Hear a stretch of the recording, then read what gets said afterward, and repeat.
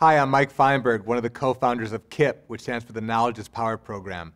KIPP started in 1994 back in Houston, Texas, when Dave Levin and myself were two fifth-grade teachers in the Houston Independent School District. We were getting frustrated at what was happening when our former students would go off to middle school and high school, and they wouldn't perform as well in the classroom and out of the classroom as well they had with us. At first, we were finger-pointing and blaming everyone else for what was happening, but we realized as fifth-grade teachers, we could assume more of the responsibility ourselves. And the night we started doing that, in late '93, by putting together a plan to start KIPP in '94, was the night that the solution started.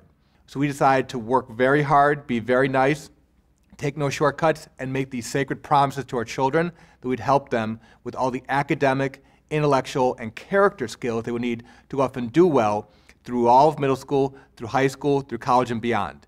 And so we're on a mission to prove both to ourselves, to our kids, to their parents, to the community, to society, what's possible, and that any child from any zip code can succeed in school and can succeed in life as well as any other child from any other zip code.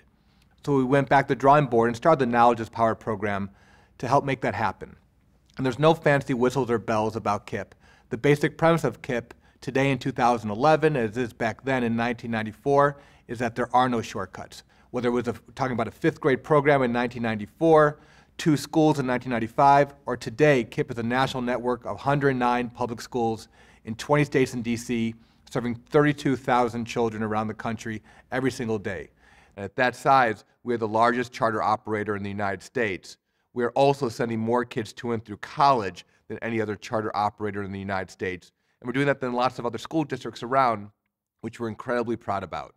And so when we think about that relentless focus on great teaching and more of it, that is what separates what's happening in the KIPP world from what goes on in traditional school districts.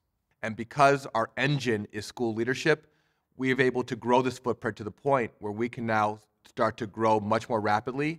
In fact, by 2015, we expect to have nearly 200 schools and nearly 55,000 children in our schools. And that's without a lot of incredible effort because of the school leadership training program we spent a whole decade working at before we started looking at to replicate. That great teaching and more of it is what's helping us not just make the kids to be really smart fifth graders or smart eighth graders or talented high school kids. Our goal is to help our kids get all the way to and through college and eventually have the freedom to do in this world whatever they choose to do. What makes us unique is we're not trying to be unique. We're just trying to do some basic blocking and tackling, and we execute. So every day we show up at our schools wondering, what else can we do to get better? So we make that commitment to the children that we're going to constantly work on becoming as best teachers as we can. We're always working at hiring more great teachers. We're developing our teachers. And we lengthen the school day, week, and year. So our kids have 60 to 70% more time in the classroom than traditional public schools so that they are set up for success as we climb the mountain to and through college.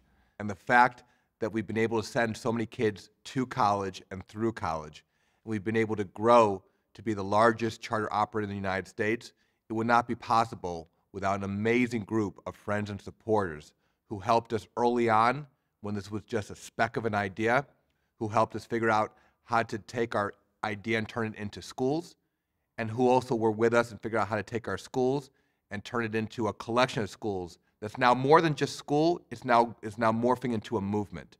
And together as a movement, we're now going to have that actual prove the possible for the rest of our children in this country too.